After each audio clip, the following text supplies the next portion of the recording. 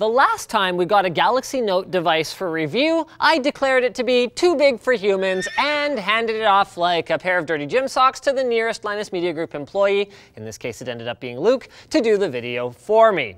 And yet, here we are a mere 2 years later, and not only have I been using the Note 5 as my daily driver for a couple of weeks, I might have even enjoyed it.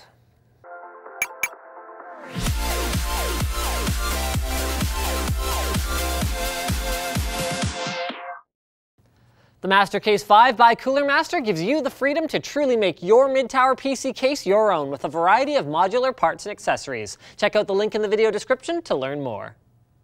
So let's start with a physical tour of the Galaxy Note 5. At the back is a camera, the flash, and a sexy leather finish vinyl skin, courtesy of D-Brand, who provided our phone. On the sides are the almost perfect lock button on the right and volume rockers on the left. They've got great tactile feedback and are easy to feel for when you're not looking, but I wish the lock button was just a touch lower so that I wouldn't accidentally mash the volume down while pressing it. On the bottom is the headphone jack, the hopefully not long for this world micro B charging port, the retractable S Pen housing, and a speaker that makes up for its poor positioning by being surprisingly loud without distortion, a definite calling card of the Note series. And then finally at the front is the stunner of a 5.7-inch 1440p AMOLED display with shockingly thin bezels, a 5-megapixel selfie camera, a satisfyingly tactile physical home button, and a couple of difficult to avoid in landscape capacitive buttons for back navigation and multitasking. Something that I found myself wishing I could turn off in favor of on-screen buttons, like with the OnePlus 2, during the frequent times that I was watching videos on this device, thanks to how gorgeous the screen is. And yet, the physical tour somehow doesn't tell the whole story of the Note 5. Somehow, and I don't know how they did it, but I'm not the only one who noticed, the Note 5 is big, but it doesn't feel as ungainly and difficult to hold as other phablet-class devices that I've played with in the past, like the One Max, iPhone 6 Plus, and previous Notes. And there's more that's different about it as well. While Samsung used to use the bulky size of the Note series to cram every feature under the sun and their fastest hardware into what we argued at the time wasn't even really a phone anymore, they've backpedaled on that a fair bit this time. I mean, sure, almost everything the S6 can do, the Note 5 can do better. It lacks a 128 gig model, but it's got the same Exynos 7420 octa-core CPU and GPU, a hefty bump up from 3 gigs to 4 gigs of low-power DDR4 RAM, surely to assist with those TouchWiz multi-window and split-screen features that only really make sense on a large-screen device like this. The Corning Gorilla Glass 4 topped display, I know I already said this, but it merits another mention, is absolutely fantastic with pitch blacks, vibrant whites, and thanks to its barely existent bezels, a kind of like window into another place look to it, and it's got all the usual tech specs. NFC, looking at you OnePlus, AC wireless, quick charging both on a wire and wirelessly on the Note, and a fingerprint sensor on the home button whose speed and accuracy I didn't properly appreciate until I spent a couple of weeks with the ZTE Axon. Along with, of course, an absolutely kick-ass 16-megapixel still 4K video rear camera whose lightning fast launch times, great low light performance, and generally amazing usability have contributed to a lot of captured moments of my kids that wouldn't have happened before I upgraded my wife to the S6 Active, which features the same camera. But is that good enough? Well, I guess there's also the S Pen. You click it and it turtles out, kind of like Luke's lightsaber in that scene on Jabba's sail barge. Then you unsheath it so you can unleash your ideas, goals, and dreams, or some shit like that. Actually, it's nothing to do with dreams, it's just a stylus. A pretty good, and thankfully battery-free passive stylus but still just a stylus. It's low latency but not latency free. It's not particularly ergonomic, and while the palm rejection really is very excellent, and the software does offer some handy features, being able to press the button on the stylus to load up useful cloud syncing apps like OneNote or quickly scribble on a screen capture stood out to me. I just didn't find myself using it much to jot down quick notes about like eggs I need to buy or whatever. I mean, maybe if I didn't type as quickly as I do on a touchscreen, or if I needed to add little doodles in any of the seemingly infinite number of ink colors, thicknesses, and pen tips, each with their own distinctive simulated writing sound, it might make more sense for me. But personally, the benefit of quickly launching a note-taking app is quickly outweighed by the relative slowness of writing with a pen compared to typing.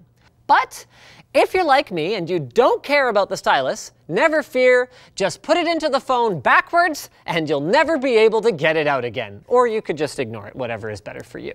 Now we're almost at the conclusion, but I do have a couple of more notes. TouchWiz adds a triple tap on the home button to get a smaller version that's easier to reach with one hand. That's a winner for me. The smart lock with trusted Bluetooth devices still sucks so much ass that it'll turn your teeth brown. I was using fingerprint authentication, and when I'm in range of a trusted device, sometimes, and I can't quite find the pattern, I actually have to press unlock, slide the screen, and finally I still have to use my fingerprint to unlock the freaking thing. This is something that works just fine on other phones.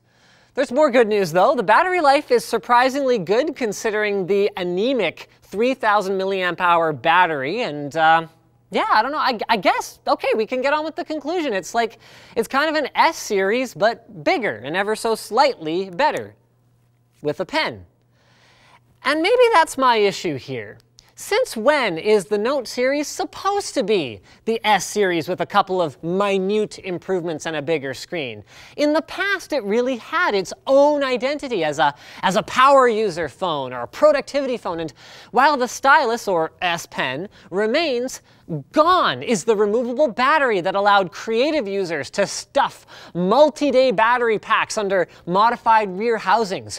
Gone is the expandable storage that allowed this user to equip his Note 2 with 288 gigs of storage back in 2013. And what do we get in return exactly, Samsung?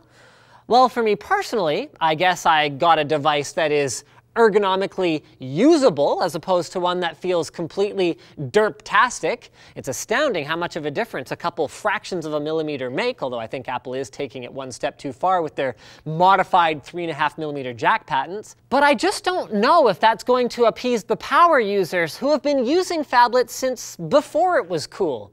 In typical Samsung fashion, they built an entire product category off of these folks, and now that it's gone mainstream, they've just left them hanging. I mean, they're still going to sell a metric whack ton of these anyway, since, and I understand this, for most people, a device that requires a plastic doodad like a fly grip just to hold it has zero appeal. But this is still, in my mind, the kind of short-term thinking that is exactly what keeps Samsung focused on selling widgets to their customers rather than building relationships with their customers through long-term support and understanding and meeting their needs the way that someone like Apple does. A point that was driven home by Apple's recent announcement that the iPad 2, a device from 2011, can now be updated to iOS 9. The same cannot be said about my Galaxy Tab 10.1 that I purchased a full year later and has received barely any updates at all. Okay, so putting all of that aside, when viewed in a vacuum, is the Note 5 a success? Yeah, it is. It's a beautiful masterpiece of a device. But I just had to get that last bit out of my system for previous Note users and anyone else who has an old Samsung device still running some antiquated version of Android and doesn't feel like Samsung puts enough effort into the long-term support of these gadgets that we drop what in the case of this one is an awful lot of money on. Speaking of spending an awful lot of money on your gadgets, why not drop an extra couple bucks over at dbrand.com/LinusNote5 and get a vinyl skin that'll protect it from incidental scratches while it's in your pocket or sliding across the table because you're Canadian and you're doing, you know, phablet curling or whatever the case may be. They've got a wide variety of different styles, all precision cut to look and feel gorgeous on your device. I mean, we're talking they got leather finishes, wood finishes, carbon fiber finishes, pretty much any color under the sun, and it's not limited to just phones. They've actually got skins for anything from phones to game controllers to game consoles to even selected notebooks. So check it out. That's dbrand.com/LinusNote5, which is also linked in the video description. And a huge shout out thanks to dbrand for hooking us up with the Note 5 and sponsoring this episode. So thanks for watching, guys. If this video sucked, you know where that button is, but if it was awesome, get subscribed, hit the like button, or even consider supporting us directly by using our affiliate code to shop at Amazon, buying a cool t-shirt like this one, or with a direct monthly contribution through our community forum. And now that you're done doing all that stuff, you're probably wondering what to watch next. So click that little button in the top right corner to check out this awesome video. I personally think it's awesome, I'm a little biased, where I build a wicked gaming rig with my 3-year-old son. We had a lot of fun.